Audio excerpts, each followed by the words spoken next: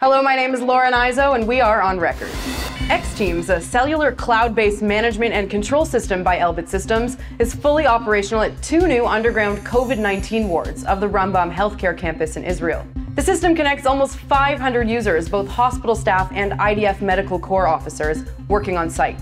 X-Teams provides location-based personal and group voice, data and video communications that are seamlessly operated even under protective suits.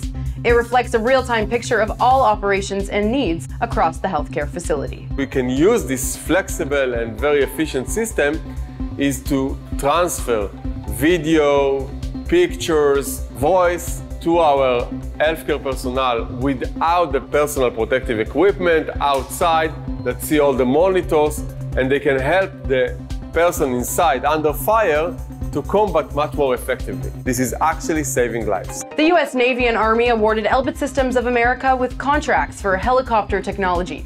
A $50 million contract was awarded to support the company's head-mounted display systems being used by U.S. Army chopper pilots, and a $35 million contract for repairing line-replaceable units on the V-22 aircraft of the U.S. Navy.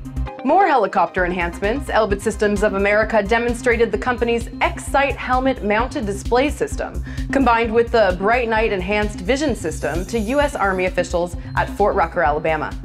Using multispectral sensors, BrightNite allows pilots to conduct nighttime operational flights and under all weather conditions.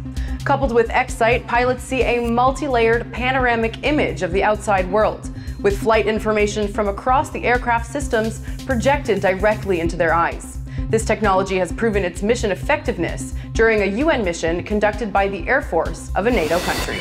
Elbit Systems' network combat technology is being tested in the UK. The British Army and the Defence Science and Technology Laboratory experimented with the equipment in a 3-week exercise. Being tested as part of the exercise was the Rhino Mobile Command and Control Shelter, E-Link software-defined radios, the Torch X application suite connecting sensors, effectors, and decision-makers, and the Wide Bridge Emergency Services C3 system. Rhino was equipped with communications, life support systems, and workstations for all command levels. A technology suite by Universal Avionics, an Elbit Systems subsidiary, has begun testing flights on board the Boeing 737-800NG. The suite includes the ClearVision enhanced flight vision multispectral camera and Skylens head wearable display.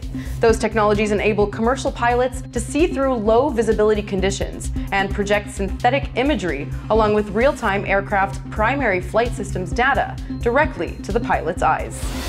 And that's all for this edition. I'm Lauren Izzo. Thank you for watching.